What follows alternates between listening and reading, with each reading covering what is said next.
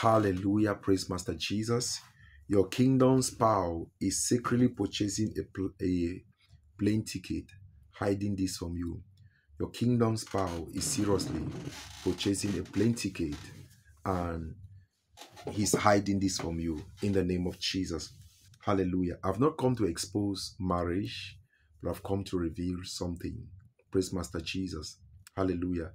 I saw two people that are planning futures together. Hallelujah. And I saw money being kept by the male. Praise Master Jesus. I'm seeing a money in this particular uh, relationship being in a hostage of a man.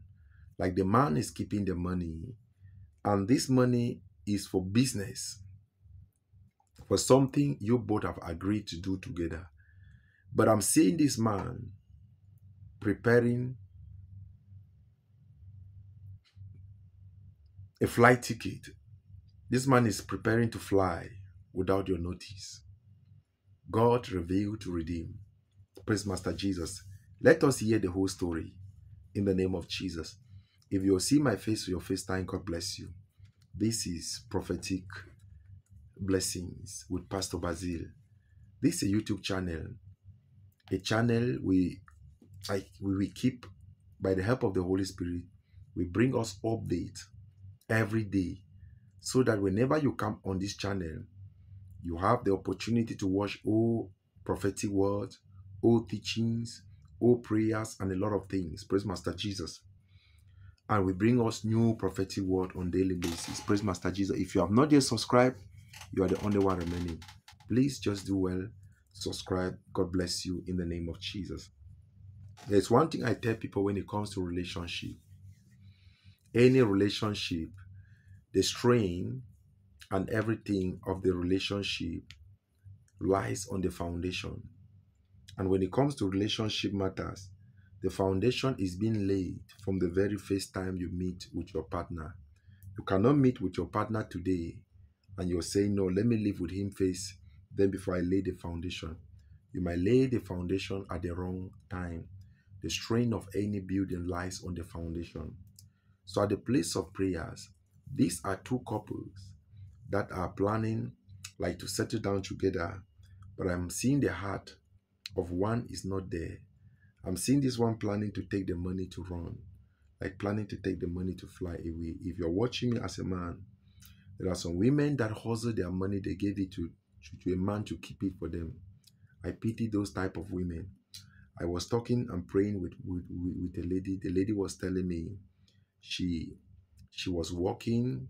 She has been working for 1 year. All her money was kept by somebody that is not even the husband. 2 years salary, the man wasted everything. I told the lady that shows how unserious you are. How can you be hustling as a woman? You have a life, you have a future. You have your parents, you have people that can keep your money. You choose to give it to a total stranger in your life. There are some women, they do so. There are some men that they do so, all in the name of love. But listen to me. The strength of any relationship lies on the foundation. The foundation can only be laid when you just come across your relationship. Praise Master Jesus. So this particular prophetic word, God revealed to redeem. If you're watching me and you have noticed, and you know that your money is not safe with the person that you're keeping, it's high time you request for your money. So I'm seeing somebody using your money, leaving you, using your money, disappointing you. Hallelujah. Saw this man planning, booking a flight ticket in secret without your knowledge. And the next thing you hear is that he's gone or she's gone. It might be she or he. But if this word is for you, make sure you must be wise. Don't just shout amen and stay quiet. Be careful. There are a lot of multiple means, opportunity you can keep your money. Open a bank account somewhere. Keep your money there. It's not a must that a man must be the one to keep your money, or a woman. At least if it's your husband, it is better. The man that is your husband, the father of your children, we understand. But a total stranger is risky. Praise Master Jesus. Yes, it's risky.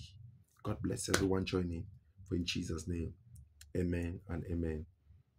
I pray that you will not be disappointed. I pray that you will not be disappointed. For in Jesus' name, amen.